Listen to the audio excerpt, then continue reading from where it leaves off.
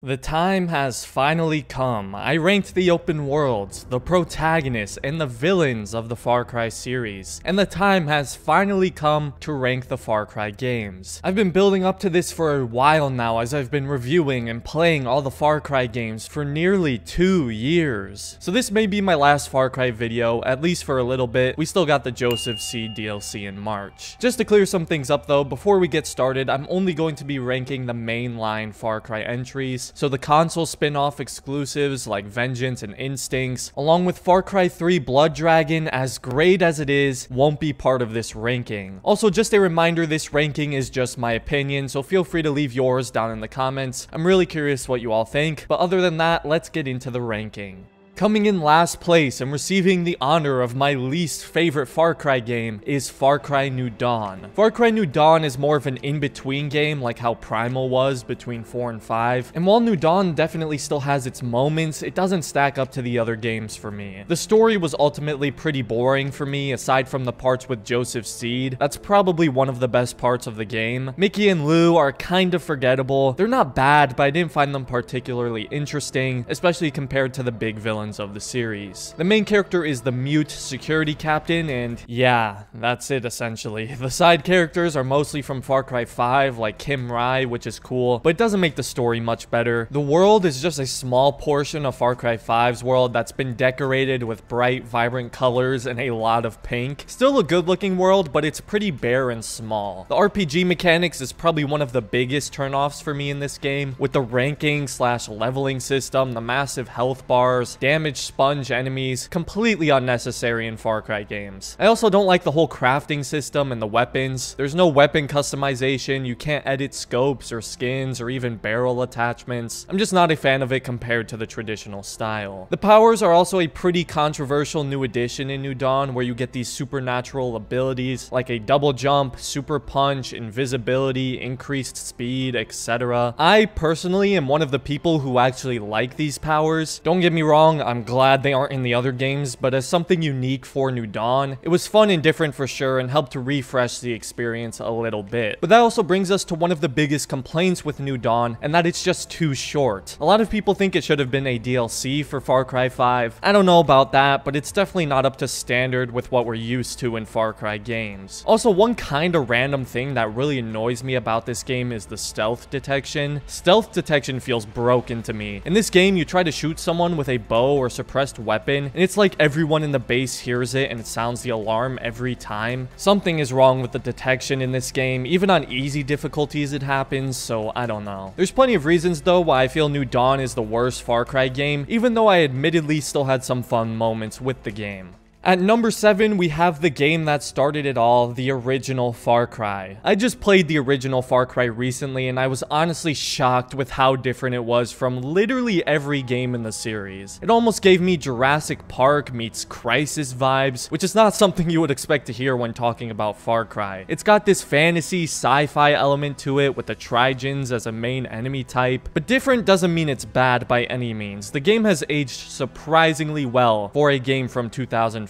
I mean, the graphics are amazing for the time. The gunplay, while a little simple, is still really fun and challenging at times. Stealth is practically non-existent, but there's still that strategy and satisfaction in being able to sneak by guards to not have to deal with so many at once. This game can be quite hard, especially with the big Trigen enemies, and there's a certain satisfaction in being able to clear these levels using any tools or strategies you can come up with. I don't really know if this game can even be considered an open world. There are parts that are open, but you usually only have a few paths to explore. There's also a lot of completely linear missions, some of which feel horror inspired, as you go through laboratories and dark hallways fighting off Trigens. The story, while admittedly pretty awful, is one of those situations where it's almost so bad that it's good, if you catch my meaning. The voice acting and dialogue is just so bad that it's hilariously entertaining. It feels like your classic old school action spy movie. Like, ironically, it feels like the spiritual predecessor to Far Cry 3 Blood Dragon. The corny lines and dialogue, the badass killing machine for a main character, the damsel in distress you constantly have to save. It's something you've likely seen a lot before, and it's so cringy, but also just so funny. I mean, it's no wonder this game is so different, considering it wasn't even developed by Ubisoft. It was developed by Crytek, but this game is still a worthwhile experience, I think. With that said, still not on the level as the ones above it in the ranking.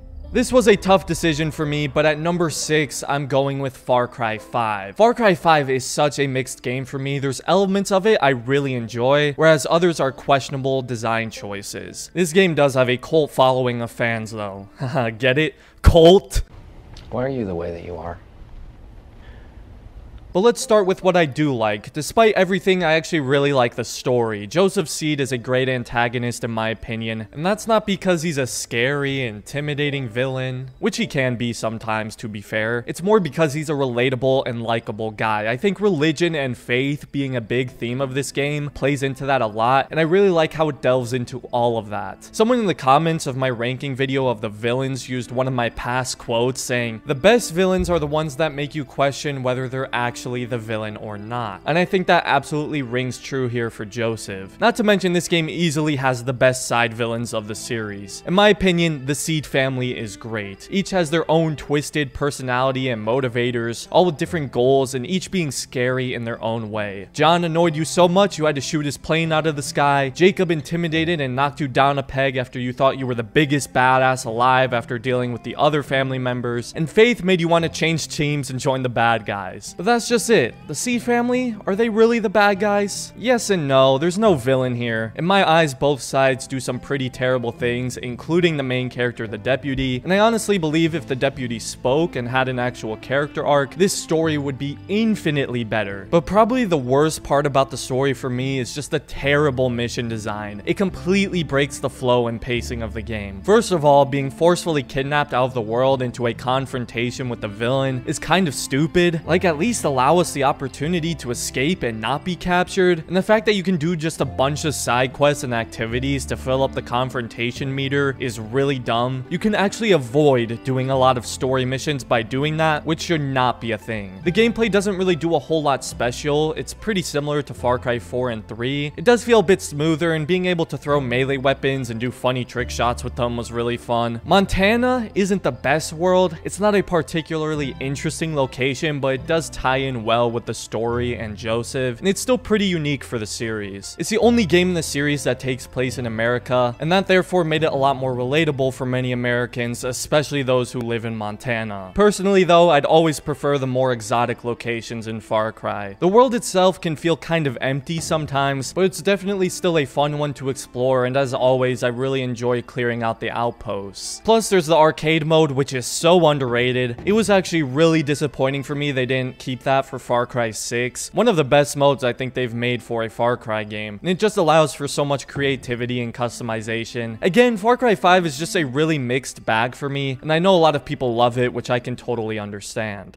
At number 5, we have the newest Far Cry game, Far Cry 6. I was debating a lot about whether Far Cry 5 or 6 is better in my head, but ultimately I think 6 is slightly better. It acknowledged a lot of the issues with 5 and changed or fixed some of my major issues with that game. For starters, having a fully voiced protagonist was huge and strengthened the story, at least on that end. There wasn't the stupid mission structure Far Cry 5 had with the confrontation meter. There was more gun customization, more unique weapons, and the Supremos, which were pretty fun. More clothing customization, even if I'm not a huge fan of that. I think even getting small things back that were missing in Far Cry 5 were nice as well, like the machete takedowns, the classic gruesome healing animations. Even being able to call your car over to you was a really nice addition for me. But what really differentiates 6 from 5 for me is the world. Yara is a great world, and I definitely prefer it to Hope County. I also like all the new little world activities like the AA bases, bases and checkpoints, along with the classic outposts, of course. The gameplay is still pretty fun, especially with Resolver weapons and Supremos. I really like those, and the more in-depth customization with mods and all that was nice. However, I dislike how they opted to keep the health bars, and probably one of the biggest issues with the game in general, and just a stupid decision, was the removal of all the different difficulty settings, because this game is just way too easy regardless of choosing action or story mode. It's so easy to just use a pistol or rifle, throw on a suppressor and armor-piercing bullets, and just one-shot headshot everyone regardless of their armor type. You could easily go this whole game without a single death if you try, and it really does make the game dull and boring sometimes. Some people might like their games easy. I'm, however, not one of those people, so why not give players a choice there? Far Cry 5 had it, so I don't know why they felt they needed to change that. I will also say, even though I prefer the voiced protagonist, I actually prefer Far Cry 5's story as opposed to 6. Danny was good, like I said, but the side characters, side villains, and even Anton himself I found to be surprisingly generic and stereotypical. I talked about why I was disappointed about Anton a lot in my ranking of the villains, but the side villains in this game especially are just so forgettable and don't hold a candle to the Seed family. The side characters are unique, although it all has a very wacky, lighthearted tone to it, which, to be fair, a lot of Ubisoft games have these days, and I'm not really a fan of it. Like, compare this to Far Cry 3's tone, and it feels totally different. There's still some good moments sprinkled in there, though, especially with Danny, and I also liked Diego Castillo, but both characters definitely had a lot more potential in my opinion. So improvements and steps forward in some areas, and big steps backwards in others, but overall, I still enjoyed Far Cry 6, and the DLCs, whew, the DLCs aren't factoring into this, but if they were, then Far Cry 6 would be much higher, because I've personally enjoyed the DLCs more than the main game itself. This one was actually very difficult, and I kept going back and forth at it, but at number 4, I decided to go with Far Cry Primal. My opinion on Far Cry Primal has changed quite a lot since my original playthrough of it. I've come to appreciate how unique it is from the rest of the series, and honestly, it's a huge refresher from the other games that start to feel the same every time in terms of gameplay. I absolutely love the setting of this game. The world and graphics look incredible. It's such an atmospheric and immersive game. This is probably one of the best games you can play that takes place in the Stone Age. There's a big emphasis on hunting and gathering. You can tame animals and even ride some of them, which is a lot of fun. There's nothing quite like it. Seeing all the cool environments and fighting mammoths and saber-toothed tigers, but also being able to tame and ride them as well, is awesome. Your weapons are clubs, spears, bows, all of which can be upgraded and improved. The idea of becoming a leader of the tribe and upgrading and bringing more people into your settlement is really fun. There's a great progression system and lots of outposts and side quests to complete in the world. Primal by no means has the best story, but that's another thing that has grown on me quite a bit. Takar is a likable main character as he becomes the leader and warrior of the tribe, fighting off Ul's, Udam, and Batari's Azila tribes. The game is also spoken completely in an ancient language, which helps keep the immersion and put you in that world. It would have been pretty stupid if primitives started speaking English. This game can also feel very brutal and survivor-based. There's modes like permadeath that makes the game way more hardcore and realistic. If you die, then that's it. You have to start a new game. There's stamina, you have to eat to survive, and you have to sleep. It's great for those who like survival games or want to make the game as difficult as possible for yourself. I really want to see if I can beat the game on permadeath, so maybe I'll try that sometime. But yeah, Far Cry Primal is a very unique and refreshing experience for the series and a great time.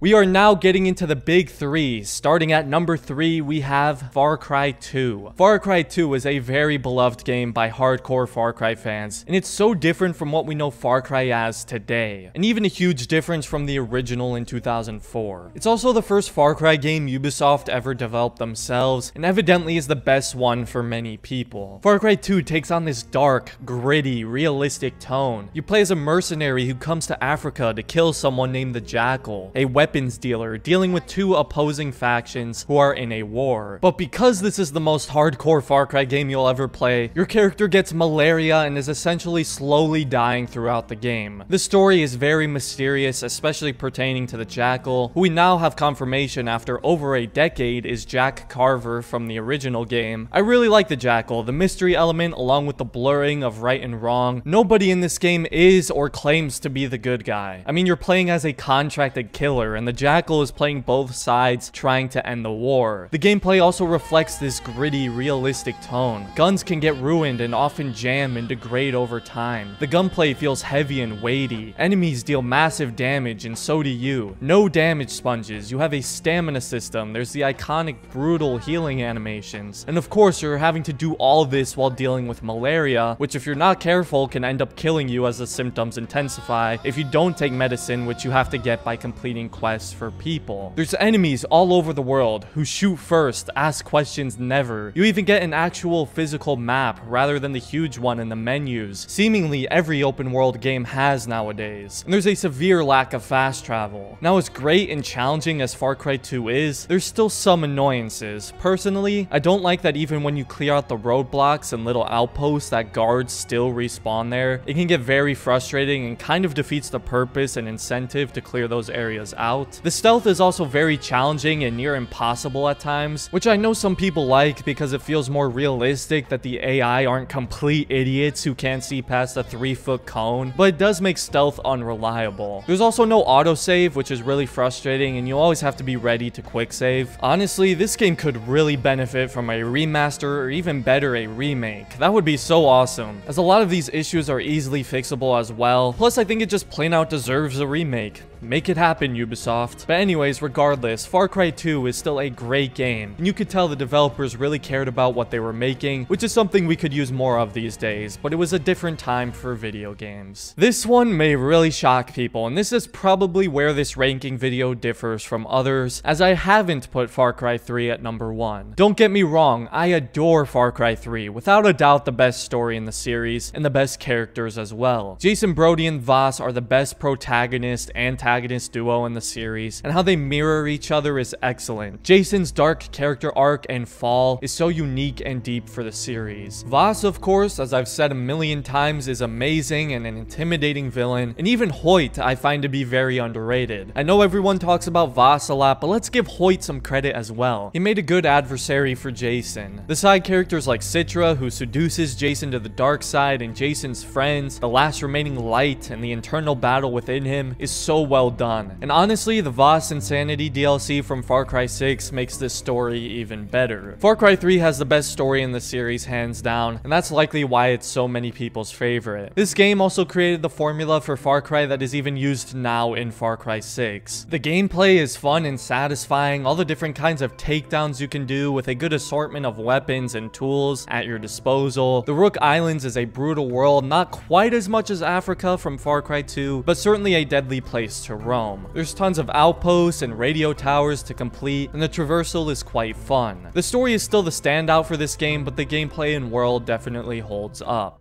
Which just leaves my personal favorite Far Cry game at number 1, the 2014 release, Far Cry 4. I know many people wouldn't agree with Far Cry 4 being at the top, and certainly not above Far Cry 3, but this is such an underrated game in the series in my opinion. The story may not be as good as Far Cry 3's, but it still has a lot going for it. Pagan Min is a tremendous villain, easily one of the most likable I've seen in video games, and his performance is fantastic. I love the theme of Far Cry 4 being between choosing the lesser of two evils, and how you slowly start to realize just how much the quote-unquote good guys suck. Chances are you hate Amida and Sabal, and that was definitely the intention here, I think, because no matter which one you choose, you're again choosing between a lesser of two evils, and it's the exact same thing with Pagan. The Pagan Control DLC fleshed out Pagan in the story of Far Cry 4 and made it a lot more deep and understandable. If they only spent less time with Amida and Sabal and more time with Pagan, his relationship with Ajay, and his past concerning Ajay's mother Ishwari and Mohan, then the story would be a lot better in my opinion. Pagan needed to be in the game more for sure, and I also wish Ajay felt more present in his own game. Even though he is fully voiced, he kind of feels like a blank slate and was very stoic, even in bigger story moments and reveals. If Ajay had more of a personality and had more interaction with Pagan, that would have enhanced the story tenfold. Again though, part of me feels Ajay was made to feel like a blank slate intentionally, optionally, so you can fill in the blanks and become Ajay, since the game leaves many choices up to you, even from the beginning of the game, deciding whether or not to leave Pagan's dinner table, or whether you should aid and promote Amida or Sabal as the leader of Kirat. But something else about Amida and Sabal that's become more apparent to me is that Sabal is meant to mirror Ajay's father Mohan, who believes in the golden path and tradition, while Amida is more like Pagan, who believes Kirat needs to change, sell drugs to bring in more wealth for Kirat and bring it into a new age. The story is still very engaging for me, and while it may not be better than Far Cry 3's, it's still up there in the series for me. And then there's the biggest reason I prefer Far Cry 4 over 3 is the gameplay and world. The gameplay feels smoother, there's more weapons and progression, gun customization was introduced, being able to equip sights and barrels on weapons along with the signature weapons that deal tons of damage. It all feels improved overall, whereas the world of Kirat, like I said in my ranking of the open worlds, is easily the best in the series for me, from its stunning visuals and design to its detail and atmosphere that makes Far Cry 4 so immersive. I may be in the minority here, but in my genuine opinion, Far Cry 4 is the best game in the series, with Far Cry 3 a really close second. But I know there's a lot of Far Cry 4 fans out there like me, so where are you guys at? But that concludes my Far Cry ranking. Let me know how you guys would rank the games in the comments and why. And if you haven't played some of these games yet and want to check them out, I've made reviews on literally all of them, so consider checking those out. If you enjoyed the video, I'd appreciate it if you left a like on the video and considered subscribing to the channel if you're new. I make a lot of Far Cry related content here. But other than that, thanks for watching and have a great rest of your day, everybody.